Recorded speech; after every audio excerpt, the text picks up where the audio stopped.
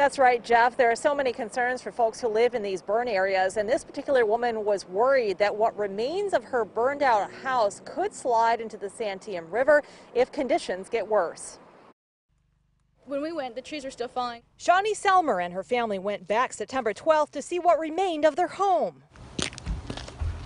Their feet crunched on the charred remains, capturing images of her daughter's blackened bike frame, a bombed-out work van containing the remains of tools used in the family's commercial flooring business. Even when we were up there, everything was just shifting down, everything was just falling. And lighter color paving stones mark where the house once stood, the bulk of it now sliding towards a ledge. The family fears heavy rains could wash away what's left. Because we lived on a cliff, so everything's kind of just going to shove off the cliff, it looks like, all the houses that are burned. State officials say the red areas on this map show places that were susceptible to landslides before the fires. Add to it a hard-hit fire area like Lyons, Detroit, or Mill City, and concerns mount. People live in these areas or are passing through these areas during these periods of rainfall that we're going to have in the next 24 hours or so. They should be really cautious.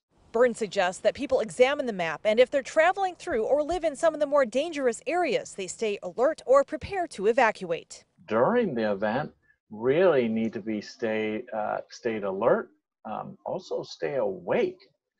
In some cases, these things happen at night, and we don't want to be asleep. Shawnee's family is hoping rain will put out fires and will stop short of causing any more chaos. They created a GoFundMe page to help Shawnee and 2-year-old Adeline get back on their feet. But everybody's been super supportive, and it's been a really great help. And we'll put a link to that family's GoFundMe page on our website at KOIN.com under this story. Also, Burns is reminding people that the watches and warnings for the flood watch go all along the Cascades in most areas from one end of the state to the other. So he says you don't have to live in a burn area or wildfire area to have concerns over flash flooding with this rain event. So he says to be alert. Back to you. All right, Jennifer Dowling.